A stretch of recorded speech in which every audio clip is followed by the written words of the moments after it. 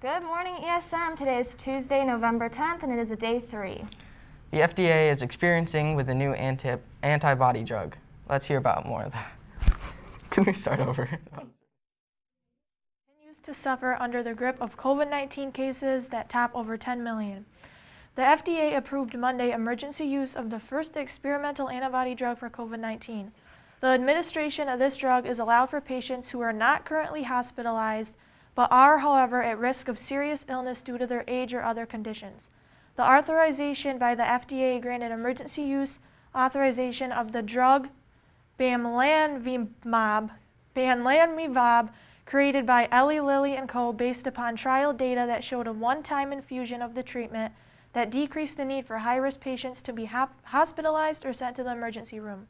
The hope is through the use of this treatment, some relief will be given to an overstressed healthcare system.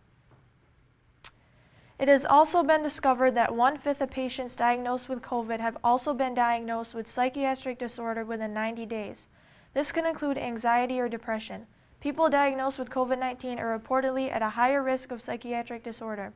However, to confirm just how much more time for research is needed. Yesterday, U.S. Governor Andrew Cuomo announced that parts of Onondaga County will now follow New York's yellow zone coronavirus rules. Although there will be new limits on gatherings and activities, soon there will be more detailed maps and zones of the areas that are affected. However, it is determined by Dr. Desiato that ESM is in the yellow zone.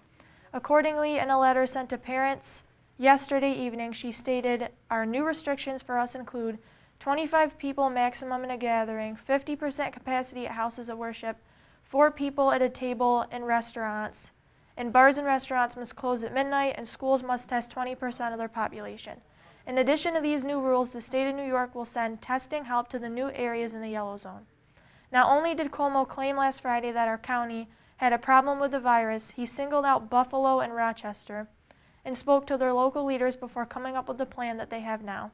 Onondaga County has set multiple records of new cases in the last 2 weeks, which has confirmed a total of 149 new cases. Please stand for the Pledge of Allegiance. I pledge allegiance to the flag of the United States of America and to the republic for which it stands, one nation under God, indivisible, with liberty and justice for all. All right, now we're going to take a look at those new record high temps with Grayson.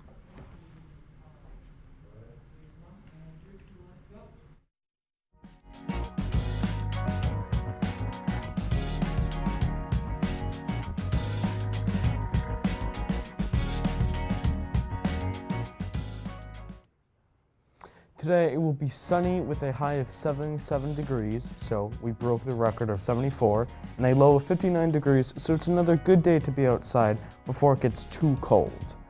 Wednesday, it's Veterans Day, so we don't have school, and we will have some showers with a high of 70 degrees and a low of 44 degrees.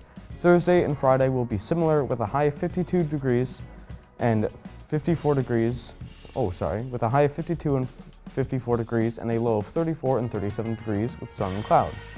Saturday will go down into the high 40s with a low of 38, but Sunday will pick it right back up with a high of 57 and a low of 45 degrees with some rain.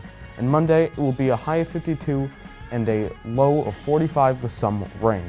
I'm Grayson with your weather.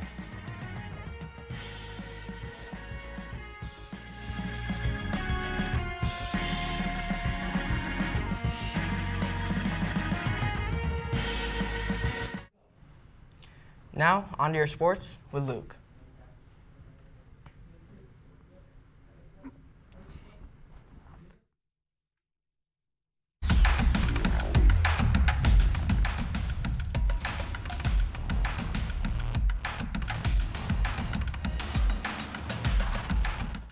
The field hockey team lost 5-0 against CNS last night.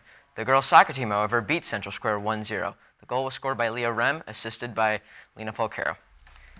Jim Boeheim is being sued by the family of George Jimenez for the 2019 car crash that struck and killed Jimenez on 690.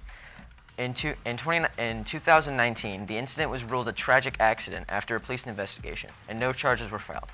The 2020 lawsuit by Jimenez's family claims that Boeheim is responsible for George's death because he was traveling at a high rate of speed and or was otherwise negligent in this operation of a vehicle. The New England Patriots beat the New York Jets last night 30-27. Jets backup quarterback Joe Flacco threw for 262 yards and 3 touchdowns. He also passed legendary quarterback Joe Montana for 20th in all-time passing yards.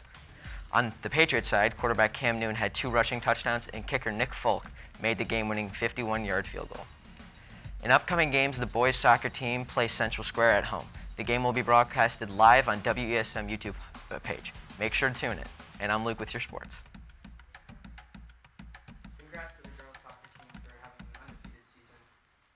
All right, and that's all the time we have for today. So from Aiden, myself, and everyone here at Spartan News, have a great day.